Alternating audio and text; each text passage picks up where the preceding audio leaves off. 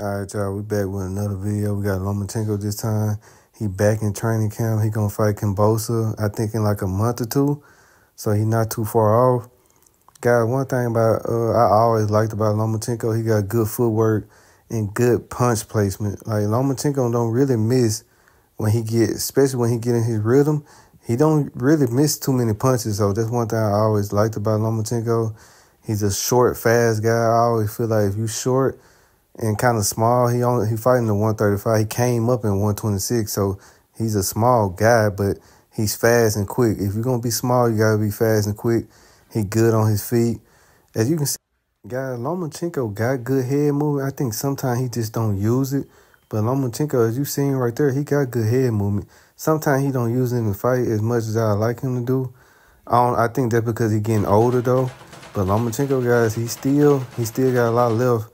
He's still good. He still got fast hands. He's still fast. That's one thing I can say about Lomachenko. He haven't lost his speed, really.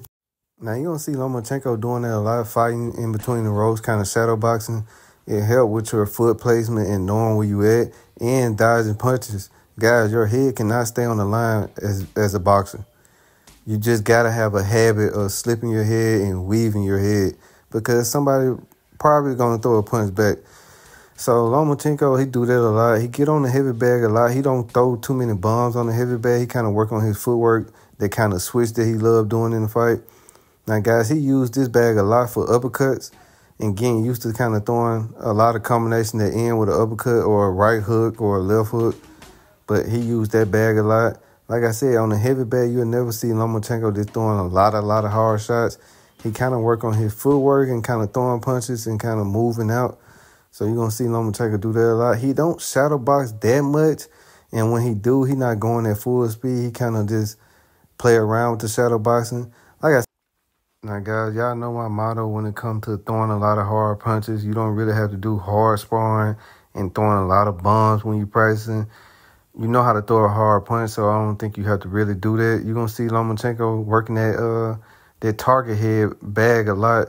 He going to do a lot of this clinching stuff, too, working on clinching and moving out.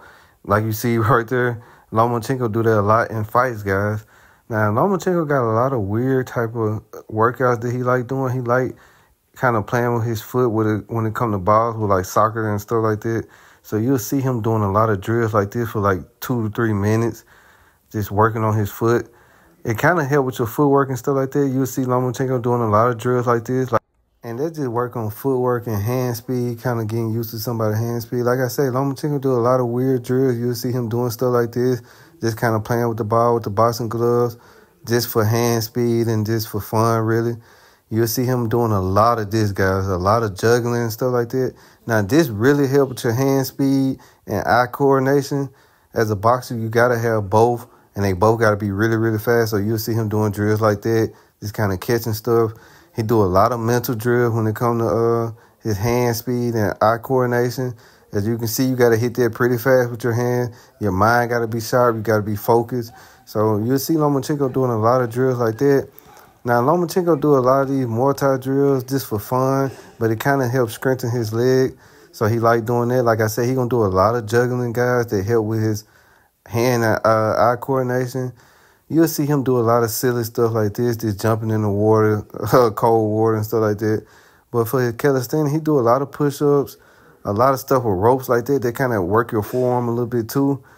You're going to see Lomachenko do a lot of footwork drill. This kind of his favorite drill. He don't do too much that a lot of people think he do. It's kind of drills like this, simple drills, simple footwork drills that athletes do, football players. So you'll see him doing that a lot. Now, guys, when it comes to fighting, when Lomachenko is on, he is hard to beat. He got a nasty right hook for a southpaw. So he, especially when his prime guys, Lomachenko land that right hook on you, you can be out like that guy was. He's so good at switching up his punches, guys, and getting on that angle. And y'all seen in the drills of him working in the clinch and getting close to somebody and moving to their side. And, guys, it works in the fight. Like, you see him just dominating people with his footwork. And, guys, when Lomachenko want to land that left hand, he can land it, guys. And that's on the hand-eye coordination drills he do. It's so easy for Lomachenko to find your head and your chin, basically. He real good at hitting his target, really. And they come with practice and training. Look at it. Look at the combination. Like I said, when Lomachenko want to land that left hand, you can't get away from it. He's going to land it. And when he get in the rhythm like that and finish with the right hook, you will be out. So Lomachenko do a good job of setting up his punches. He throw a lot of the combination, guys, so you never really know what he's going to throw. Like I say, guys, we just seen him working on the bag with the uppercuts. He using it in the fight, throwing combinations with the uppercut. Guys, a lot of people now don't throw combinations for some reason. Lomachenko got that knockout because he threw a lot of combination, and that guy just got tired and didn't know what was coming. Now, Lomachenko going to do a lot of moving. Like I said, Lomachenko got good head movement when he wants to not get hit. Sometimes Lomachenko, I feel like, get lazy sometimes, but he going to do a lot of glove manipulation in the fight, kind of moving your glove out the way. And like I said, guys, when Lomachenko start throwing to the body, that's when you're really in trouble. He a good body puncher. I wish Lomachenko go more to the body in fights, but once he do, guys, you're in big trouble.